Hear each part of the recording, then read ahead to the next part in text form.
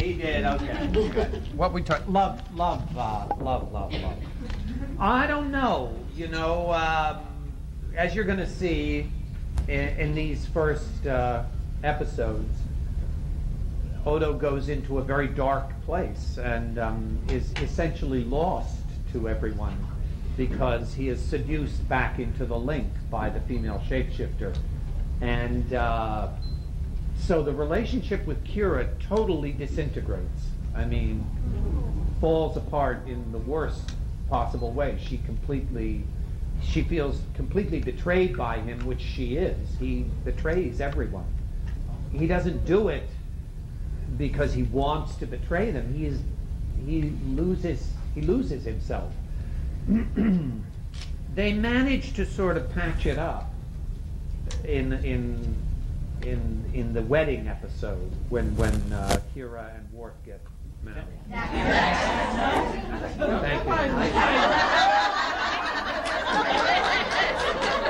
The other female. The other beautiful woman.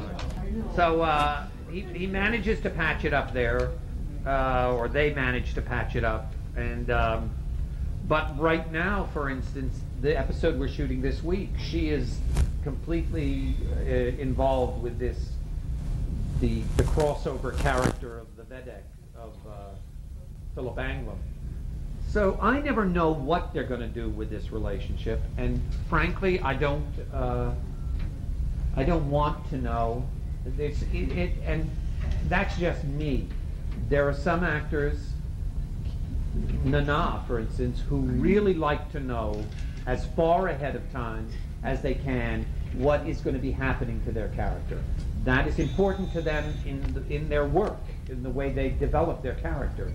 For me, and that I accept and I think is a perfectly legitimate way of working, for me, I figure if the character doesn't know, why should I know?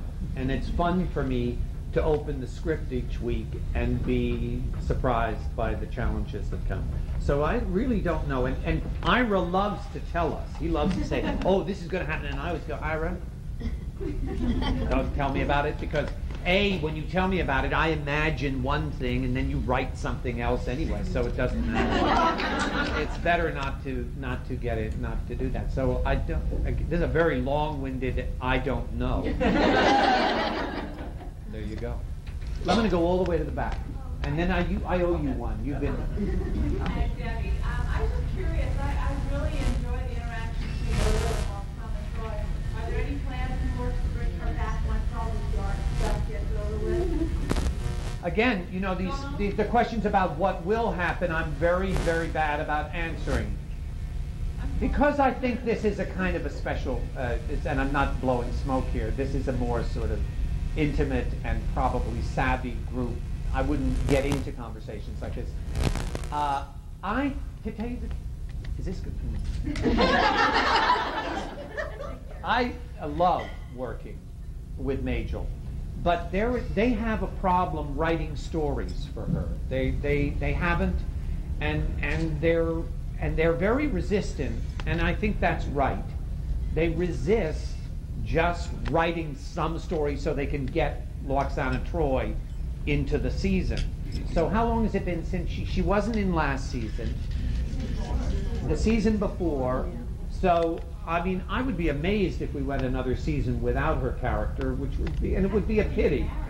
Huh? We're married, yeah, but we know that marriage is not a real marriage. I just can't believe that they're not going to find a story. I think the reason last year was because she was busy producing Earth Final Conflict. What's it called? Earth Final Conflict. Earth Final Conflict, Battleground Earth, there are different names for it, which I've seen. Have you seen the little promo for it? It's not airing yet, is it? Not yet. No. So that looks like fun, but I think she's deeply involved in that. And she's probably deeply involved in taking the wheelbarrows full of money that come from this brilliant Star Trek. You're going like that? Yeah, it's probably not as much as she deserves, because the great Ferengi Paramount is That's Armin's line. That's Armin. So I would be disappointed if she didn't come back. I love her dearly. She's a wonderful spirit, and she's very important to the whole Franchise. the franchise. Well, I was going to use that word, franchise, but then I realized that's not what I meant.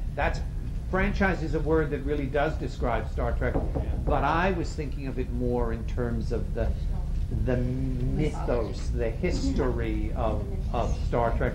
You know, when we talk about the Tribbles episode, and I'm diverging here, but Let's just repeat it. huh? If it was just repeated, it's going to be on. It's going to be on again. Now, I know that this is an extraordinary episode. For me, what was fun, I'm going to horrify people, I know, but when we were getting ready to do that episode, I was in the makeup trailer one night taking off the makeup, and it just happened to be on the air, the original. Yeah, well, And I watched it, and you know, it was funny, but it was also clunky and weird looking, and I say to people when we're walking on our sets in our wonderful snazzy costumes and everything, I say we would be arrogant fools if we didn't think that in 30 years we're going to look clunky and funny. All we can hope is that our stories will still have resonance the way the original stories do. So all that being said, I found the Tribbles episode sort of really fun, but sort of lightweight. It wasn't. And I thought, we're going to go to all this trouble to inject ourselves into this sort of silly little story when there are great episodes. But that was very clever of them to do as writers. You know, it's like there's a sort of a rule of thumb. It's very stupid to remake a great movie. It's better to remake a B movie that didn't quite make it, but that had a good story.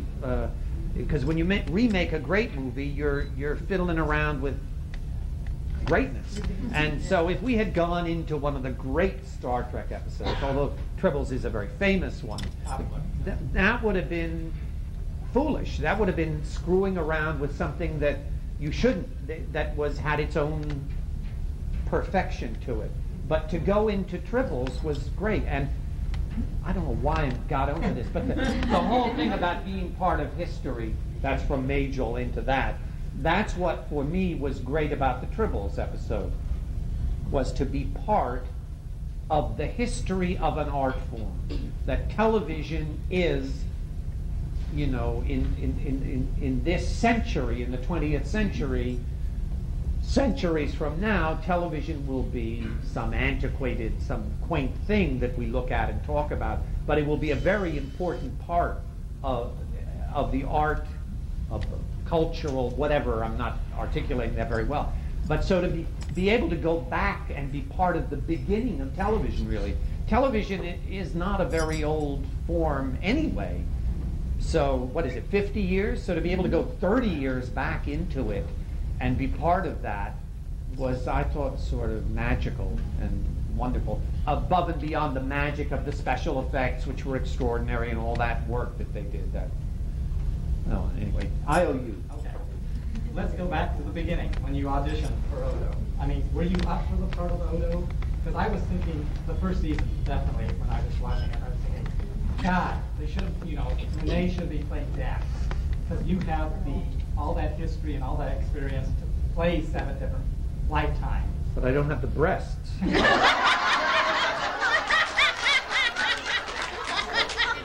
It's really what they were interested in. Go ahead. I should be playing Dax. In drag? No. No. Yeah, I'm sorry. I didn't mean to. I mean, when you went into audition, was that... Was I up for that part? Or... Well, no, I wasn't up. Was I up for Odo, or was I ever considered for any other parts? Else? Yeah. No, I was lucky that I even got in the door the first time for Odo, because it was not the way the character was described in the cast breakdowns that were sent out. I didn't see them, but I know that what they were really looking for was Michael Pillar's vision of Odo was a young John Wayne. That's what he conceived of. And you go, ooh, but the right guy doing it, person doing it, would have made it work. That was his writer's vision of it. But because the character was so amorphous, and because the one description of him in the script was he has an oddly unfinished face, which God knows nobody ever described my face as being.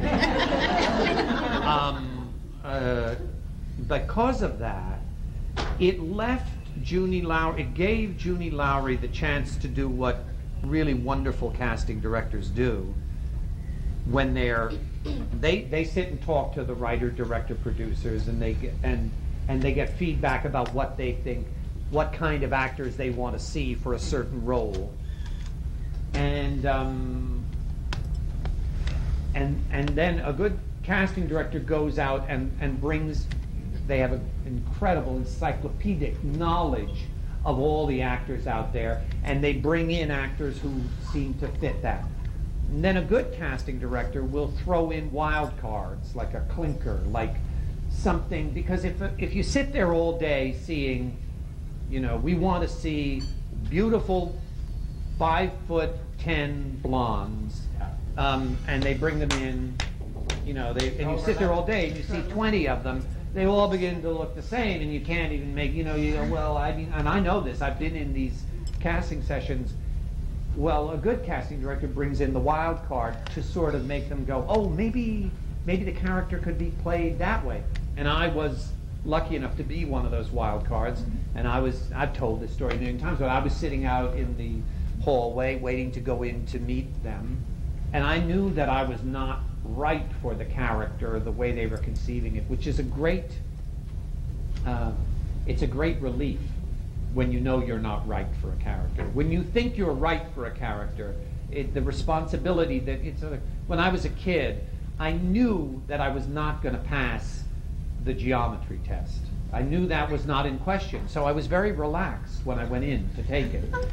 The history and the English tests, which I knew I should ace, I was nervous about. So I wasn't really particularly nervous about going in. I mean, you don't like to go, I'm a shy person. I know that seems weird sitting up here, but I am.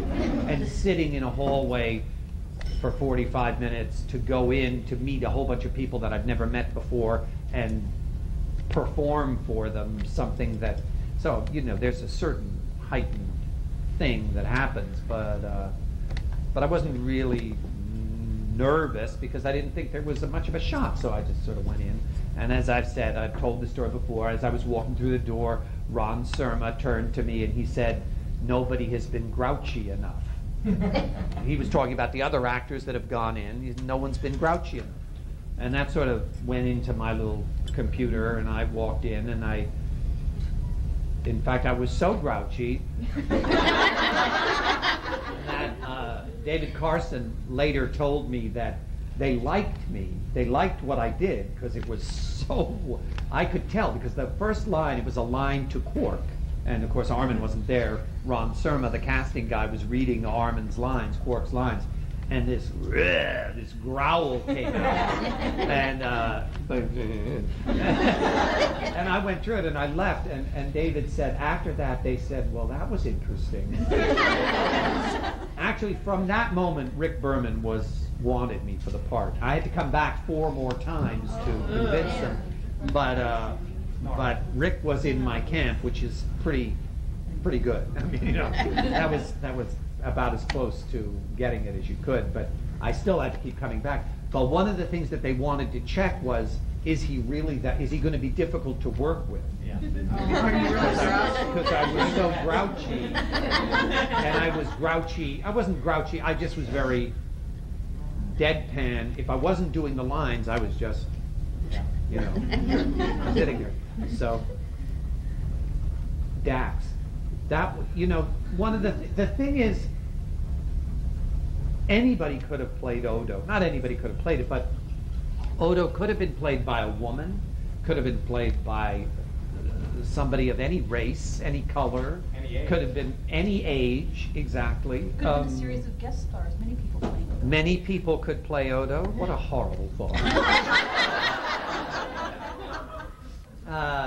And the same is true of Dax. And that is a wonderful thing about those characters.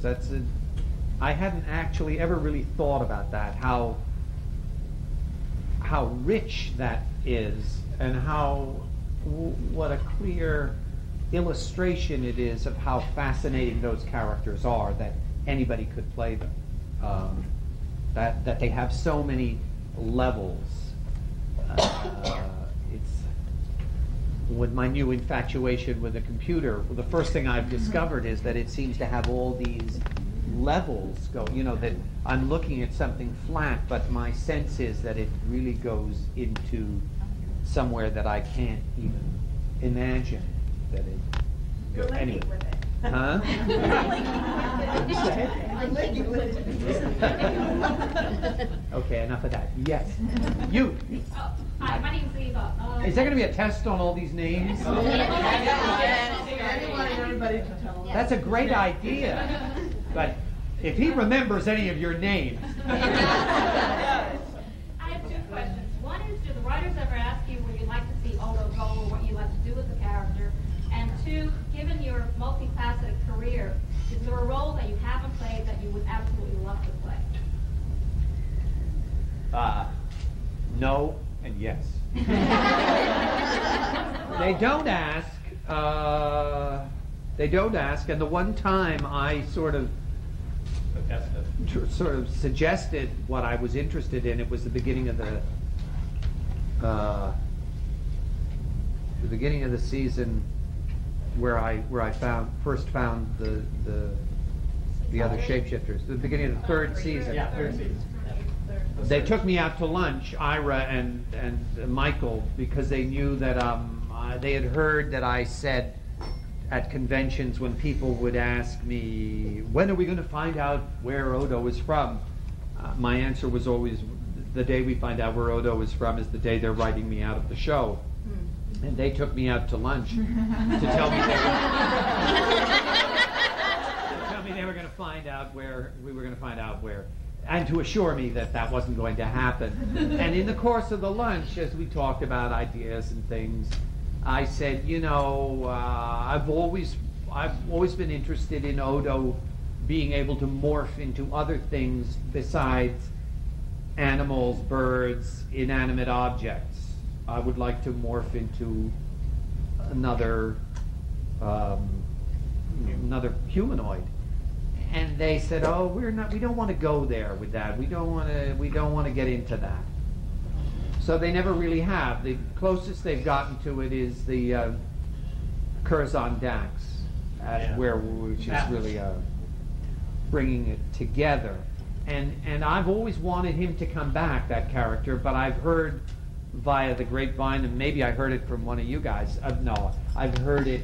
Actually, I heard it through Cliff Bowles, the guy who directed that episode, that Ira didn't like that episode. Oh. So do a little work. However, you got Philip Anglem back. Get Curzon Dax back, because I think he's a great character. It wasn't that he didn't like the character of Curzon Dax, he didn't like the episode. And what happens with a thing like that is, and he wrote it, so, or he was producing it, and so when something like that happens, it's not, you lose your perspective. It's not that you don't like something, you just sort of go, oh no, I wasn't happy there, so you don't go there anymore. So they haven't done that. But anyway, I've always wanted to do other characters. I'd love to play, and I think it's ironic that, I'm a character actor, and I've spent all my life playing very different kinds of characters. I just think, and I'm playing a character who can morph into other things.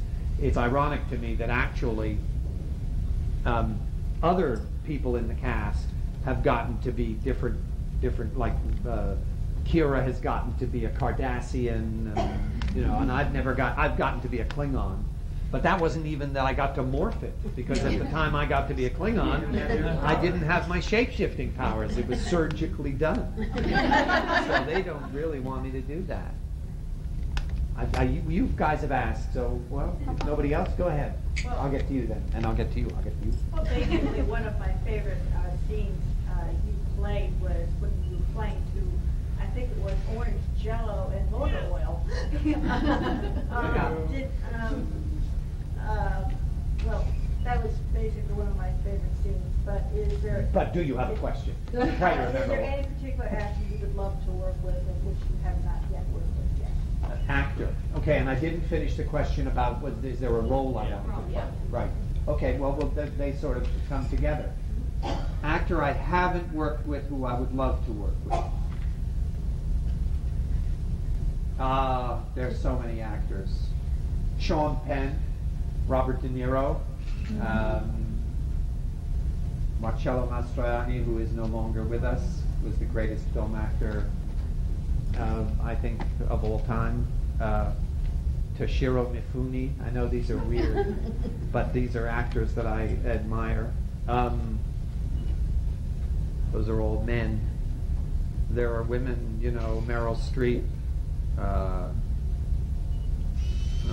There are just so many wonderful actors in the world who I would love to be able to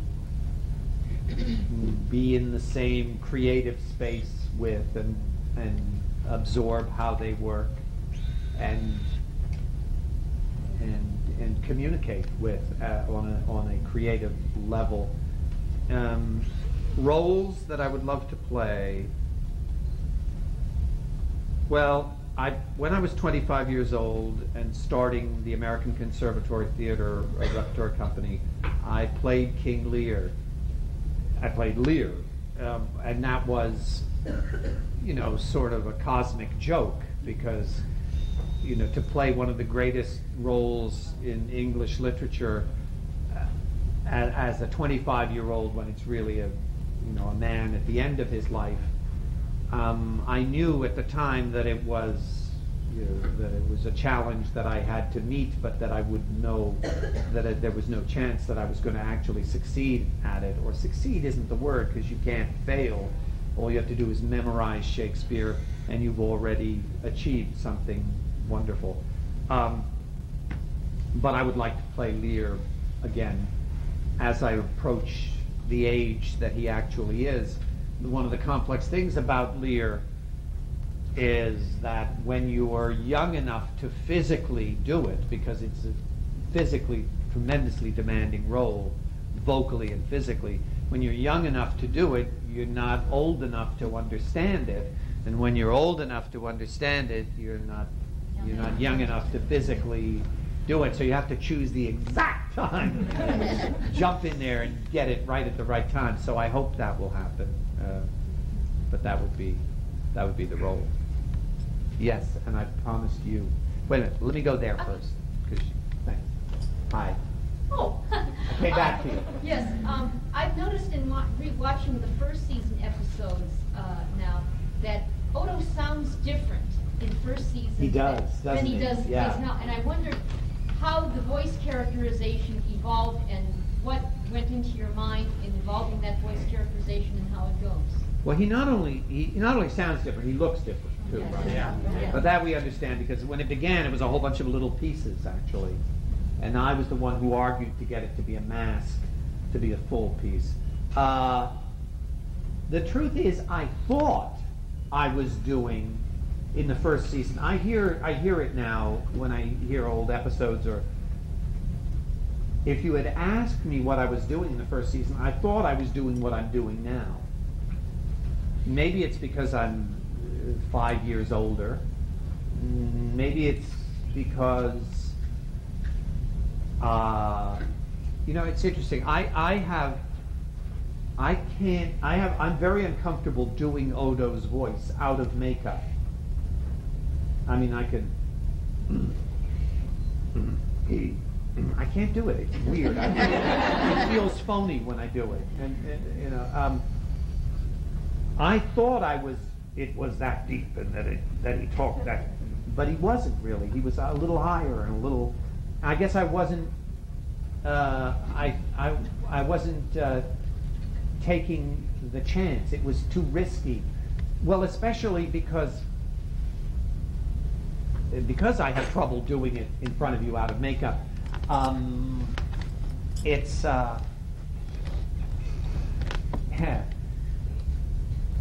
when it started, I guess I was scared to go as far with the voice as I really wanted to, because I was afraid I wouldn't be able to be consistent with it.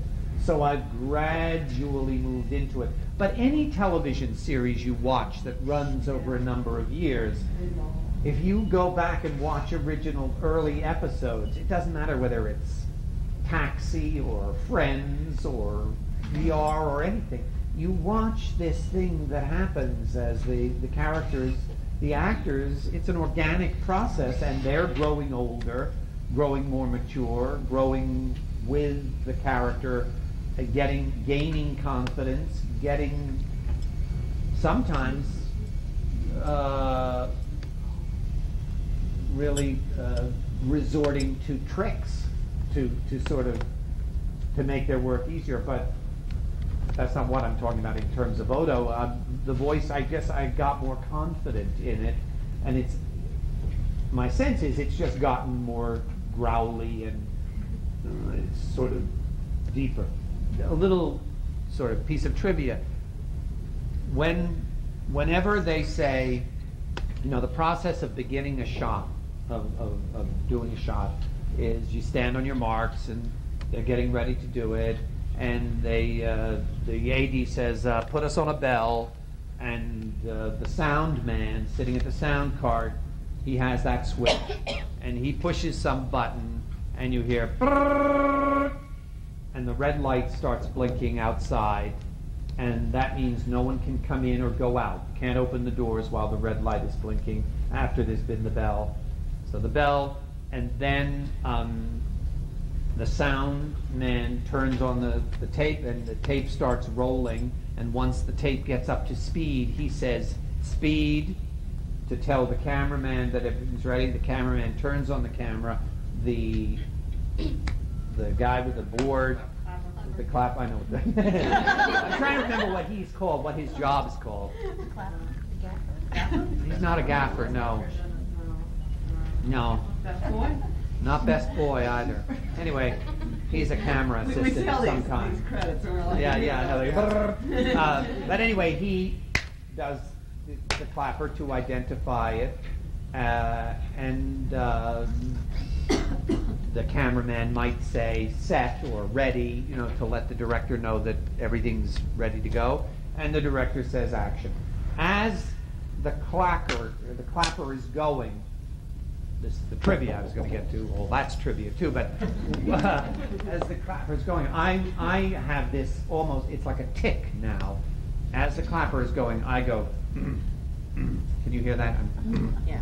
And I find the place for Odo's voice. And I go, and then I start talking, and then the voice comes out. And I still can't do it. It has to be real lines, and I have to be in makeup. Although it's not when I record the books, I don't have any trouble. But it's because I you know, it's like it's as if I'm part of acting for me is a magic trick. I know that I'm trying to get a whole bunch of people to believe that I am something that I'm not. And just like a magic trick, I'm uncomfortable showing how I do a magic trick. It's as if you were standing behind me as I was doing sleight of hand, so you could see how I'm doing it. And so I don't like to. It seems sort of. So even if I'm recording a book and I'm not actually in the Odo makeup, because I'm recording the book, I get in, I'm like, so much of acting is being a child anyway, and being willing to suspend your disbelief. And you remember when you were a child and you would say, okay, now I'm the guy who runs the garage, and you drive up and I'll give you the gasoline, and then you go into it, and you could actually get into these incredibly long, involved fantasy games where you could drop out of them for a second and say, no, don't do that, because you did it, but then you'd get right back into the character. Well, that's all acting is, really, is being willing to do that in front of a camera or in front of an audience. And just as kids might get self-conscious if you suddenly, came and sat down and said, "Go ahead, play in front of me, play." They wouldn't do that. They wouldn't be comfortable, and I'm not particularly comfortable. Yeah. Yeah, I have a question about this director's training you had to go to with Paramount, or I don't know exactly how it goes, so you could actually direct episodes for stuff. How did this all start out? I mean, because usually I would suppose actors, when they're not busy on the set, they like watching, they're interested in directing, what the other directors do, and how the whole process starts. So what did actually all this acting, this directing training involve? Yeah, I wish Andy were here too, also, because I'd love to hear him address that question as well.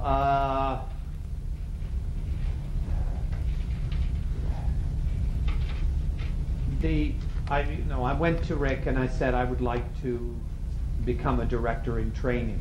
I didn't even have the courage to say I actually want to direct, but I said I would like to become a director in training because I knew, because Avery had done it, and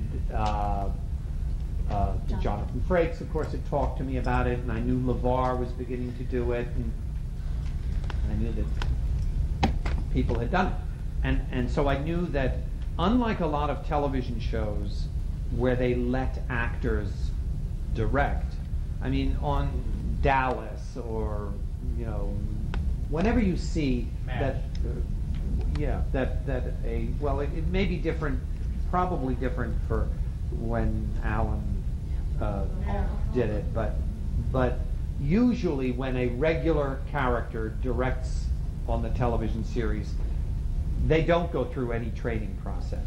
It's just assumed that the director of photography, Jonathan West in our case, or Marvin Rush, will sort of take you under his or her wing and basically do all the stuff.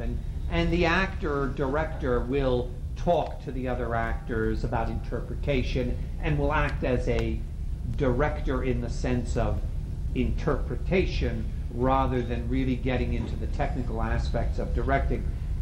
That's how it usually is. But one of the great things about Star Trek is that they put you into this director in training situation. As I've said, that's what David Livingston says, director in training. That means you're a dick.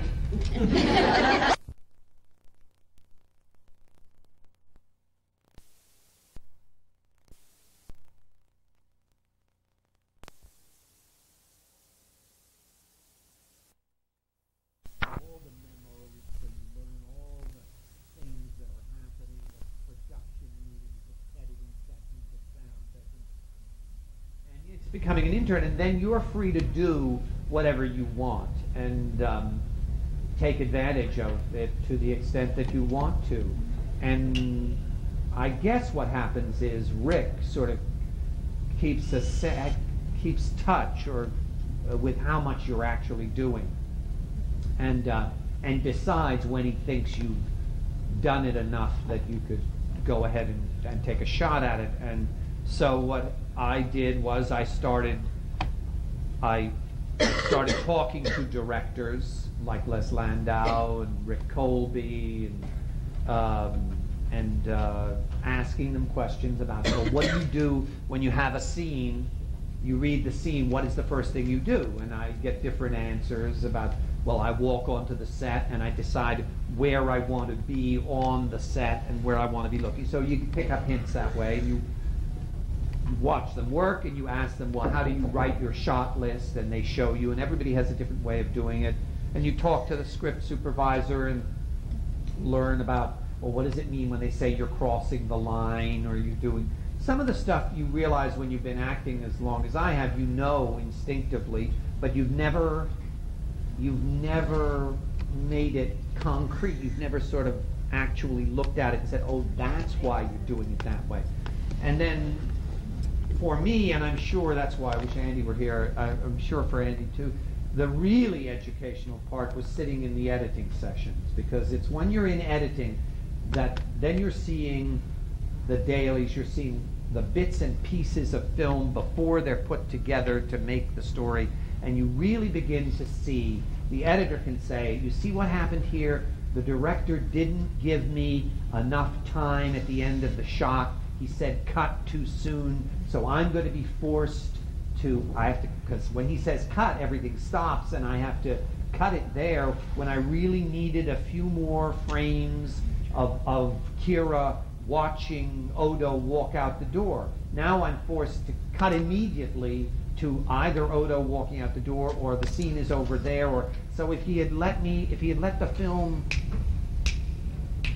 cut go on a little longer, so you learn about that, and you learn, oh, you see here he neglected, he should have had that character walked out of the shot at that point and then leaves the room, and you've either got to show me them leaving the room, or you should have had him cross in behind in the other shot so we know where the character went, because if you don't do that, then the character just disappears, pops out of sight. And you start to learn all those little tricks. So you spend hours in the editing room, because that's really where you learn what they need, because filmmaking, as miraculous as it is still it's still a very handmade process. It's still taking all these little tiny pictures and you have to start weaving them together and cutting them together. It gets technically easier because it can be done in a computer and all that stuff, but it's still like making something on a loom. You're still weaving images together to make a story, and so you have to learn all of that. In my case, at one point I was in a sound session and Rick was there, and I was just sort of sitting there like a fly on the wall and being a good boy and not saying anything. And the sound session was over, and Rick turned and looked at me and he said, are you, oh no. He said, you're walking out to the car? And I said, yeah. So we walked out to the car together, and he said, as we got towards the car, he said, are you ready? And I went, I said, I don't think so yet. No, I think I need no. And he said, all right, and left. And then about 2 weeks later, he called and he said, this is the call you love to get and you hate to get. And I said, well, what? He thought he was going to fire me. And he said, you're on. You got to go. You got to do it. So I did. So I started, and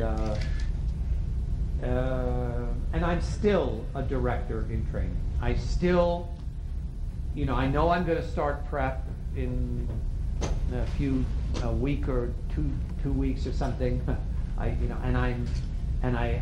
There's part of me that just fills up with dread at the idea that I'm going to, but then I talked to Alan Craker, one of our, best directors, incredibly experienced man, and I said, we were talking, I don't know, and I said, when I get the script the first time, I'm in shock. I sit there looking at it going, what? How am I going to do that? Oh my God, how does that happen? How can you do that? And he said, I do that too. He said, you just do, and then you relax and you start reading it. And because for me, I've done 6 episodes, and the first one was magical, and everything seemed to work wonderfully, and because I was really being supported and protected, and they were just sort of, you couldn't really screw it up. And then the second one was a little more problematic. It was a little tricky.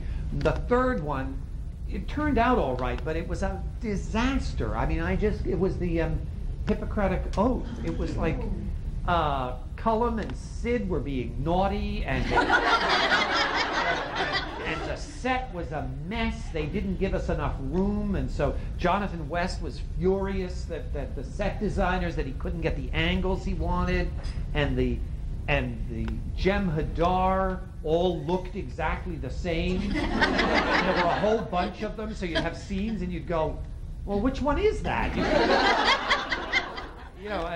They've since tried to fix that, but that was the episode where we learned that they all looked exactly the same. So if you had more than 3 of them there, you didn't know who was talking unless which one is talking?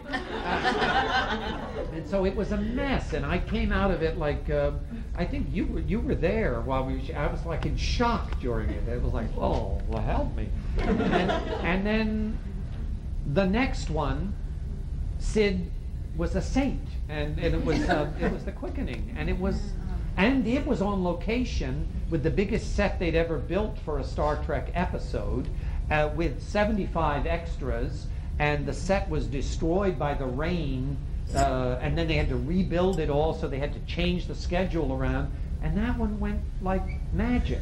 And then the one after that was a disaster, you know.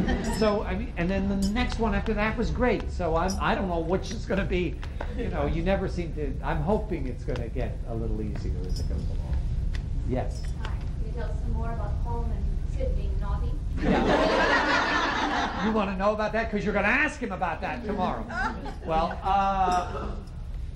you know, I mean, what to say? I don't know. They were just. It was my third episode, so they didn't feel. I mean, I'm speaking for him now, and he probably, you know, Sid is fabulous. It was in the quickening at one point. I was trying to get him to do something, and he wouldn't do it, and he didn't think it was right. He didn't think it was the right thing to do, and so he was like doing it the way he felt, and we kept doing it again and again and again, and. I kept sort of trying to get him to do it, and he would. And of course, the previous episode had been with him also, in which he had been naughty, and I think he would acknowledge that. He's actually said that. I've read that in interviews. I don't know whether he used the word naughty, but he talked about being sort of impossible, being difficult. And so I was still sort of like, you know, these are like family members. You have to understand that it's sort of like siblings. You know, you can get away with a lot more grouchiness and being naughty or being whatever you are. So he wasn't doing this. So I said, Sid, let's go outside. And we walked outside off the stage. I said, what are you doing? What are you doing? And I started like carrying on it, and he just went. He looked at me like I was from Mars or something.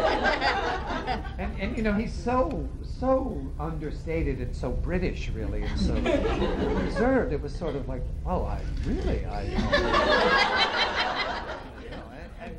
and he walked back inside and he did it fine. It was fine. I don't know whether he did it the way I wanted it or whether all I needed to do was have a little blow up, and then he sort of went back in and did it, and I went, oh, that's okay, good. Let's move on. You know, we all have the capacity to be naughty for a myriad different reasons. You know, whether it's, in Cullen's case, it was that he really was about to leave to do a feature film, and so he wasn't there anymore, really. He was out the door, and all he basically wanted to do was get the episode over and get on with something else. Or in this particular instance, it was really because putting Sid and Cullen together is like putting Armin and Rene together. You know, the first season, Armin and I, our makeup chairs were next to each other. By the next season, it was like being in first grade where you're separated from your... They're on opposite ends of the trailer now. And Sid and Cullen are that way too. You know, they're good buddies. They're very relaxed with each other, and so it was easy for them to sort of not be concentrated or focused or whatever. So I think that's all I have to say about that, if that's enough, because I'm sure when Sid gets here, you'll ask him about it. Yes? Earlier, Andy shared with us quite a good story about his most embarrassing moment as an actor. And I'm wondering if you could tell us a pretty good story about your moment. Question about the most embarrassing moment as an actor. These are the questions that stymie me totally. I'm amazed that he could remember something. The minute someone says the most. What? Wait till you hear the story. Yeah, you have to ask him about it. It's pretty good. You remember too. Oh, I don't know. There have been so many embarrassing moments in my life. You know, what's coming to mind right away was the last time I was on Broadway. I was doing a musical, A City of Angels, and we were in previews. Previews are a very tumultuous period of time, especially in a musical, because it's like it's a huge mechanism that is rolling forward, but there's a lot of tweaking and fixing and repairing that has to be done to make it technically work. That particular show, the stage manager had to make more calls than they make to launch the shuttle at NASA. he had more. He was calling light cues, sound cues, orchestra cues. It was unbelievable. So that had to be fixed. Certain songs weren't working. Certain lines weren't working. Scenes. And it's a Broadway show, and there's a huge audience out there, full orchestra in the pit, and I had a very difficult number to sing. It was never actually was a very, they never really solved the problem with it. It was musically not very interesting. It was lyrically incredibly difficult, and it changed rhythms all the time throughout it. And one of the things that they wanted to do to fix it was they wanted to take the third verse and make it the first verse, and and move the verses around so that they were all jiggled around like that. And so we rehearsed it a couple of times. Thanks. We rehearsed it a couple of times. Whoa.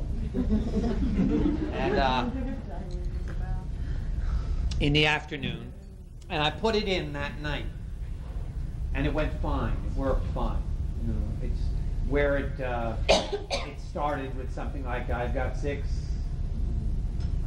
nominations. Anyway, I can't even remember it anymore. But anyway, so I did it, and it worked fine because I was so hyped for it. And the next day it worked fine. And the next day it worked fine. And then I relaxed. And then I started. I got up and it's a Broadway stage, the orchestra's there, the conductor goes like this, and I start my song, and I'm going like this, and I'm singing, and I look down at the pit, and the conductor is going,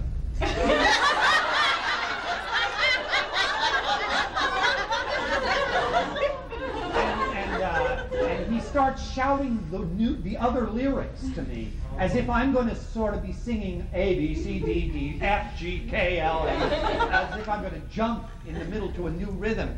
And I just went, and the orchestra sort of ground to a halt. And I said, let's try this again. And I went around back, and I said, maestro, and he started the orchestra again. And when I said that, let's try this again, or let's get this right, I said, let's get this right. Now, what you have to know is that the character was a control freak, and the audience already knew that the character was a control freak, so they thought that it was an incredible in-joke that the idea would turn and try to control the orchestra. So they roared with laughter. And I went back and I said, maestro, and we did it, and I was like in shock. And I went through the rest of the show, and afterwards everybody said, that was amazing. How did you do that? Larry Gelbart came back and said, unbelievable. And I was going, yeah, that's great. And I went home, and I got into bed, and I was like, it was like I'd been in a car accident. Actually, that's not an embarrassing moment. That's a patting myself on the back moment because I got away with it. My most embarrassing moment was when I was a 16-year-old kid, and I went to Stratford, Connecticut to be an apprentice. John Houseman was a dear friend of the family's and a mentor of mine. I later worked for him at Juilliard, and just since I was a kid I'd known him. And I was 16 years old, and he invited me to come up to be an apprentice there. But because I was in school, I couldn't come up for the beginning of the season. I came up, they'd already been running for 2 weeks, and I replaced another actor who left. But I was just a walk-on. I was an extra. And I was this gangly 16-year-old kid, and it was my first, I got up in the afternoon, and they put me on that night into the show. It was King John, with Fritz Weaver and John Emery and Nina Foch in starring roles. And they sent me down to costumes, and I got into this uniform, a guard. I was playing a guard, and I was 16 years old. I was very skinny, and the costume was fisherman's boots that came up to here, covered in burlap that was painted silver to look like armor, with big curtain rings stuck all over it that were also painted silver. So I was in these big fisherman boots that were sort of and then a big sort of overcoat thing that also had these curtain rings on it, and a huge helmet that sort of came down here like this, and I had a big spear. And I would go stand next to the stage manager, and he would say, all right, when this scene is over, what you do is you'll follow the rest of those guys over there, and you walk and you just stand at the back of the stage, and then come back to me when it's done. You'll walk off, you follow them all.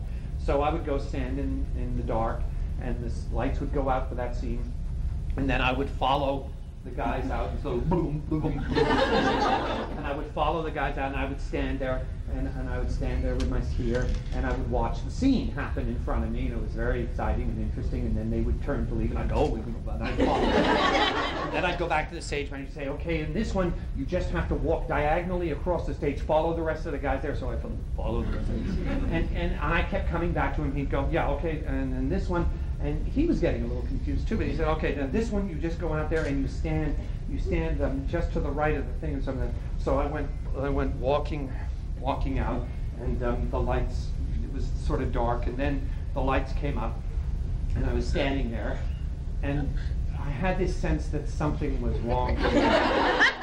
Very quiet, and I sort of turned, and I looked, and there was a throne right next to me, and John Emery, the star, King John, was about to do a soliloquy all by himself. And that's me and him. I sort of looked at him. He looked at me. Who are you? I looked at him, and I looked off stage to the stage manager, and the stage manager was going. The set was made up of slats, like Venetian blinds that they raised and lowered, and because he was the only person on stage, they had lowered the thing, so I sort of looked at him, and I started off, and my spear gets caught in this. And I'm looking to him, King John is sitting there. And I'm looking, and the stage manager is going, dead.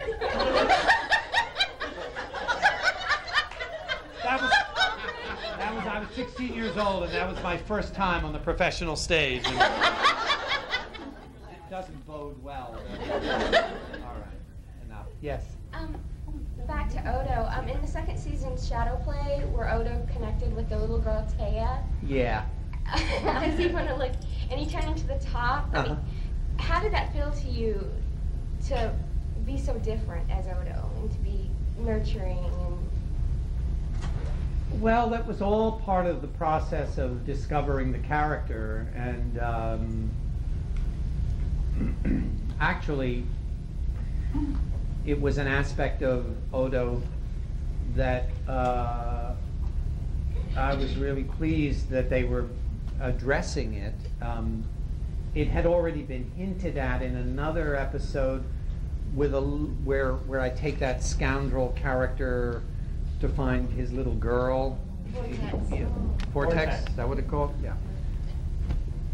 And then it is actually a, you know, it's been carried on. I mean, in fact, with when you talked about talking to the blob of Jello and motor oil or whatever that was, that's a continuation of that aspect of Odo's character, which is what I've always loved about the character, that there are all these different layers to him, that on the one hand he can seem so cold and rigid and unflexible, and then on the other hand he is capable of tremendous warmth. And that was the first, that was one of the strongest, the beginning of that aspect of it. And I loved doing it. You know, Andy was talking about having the flu.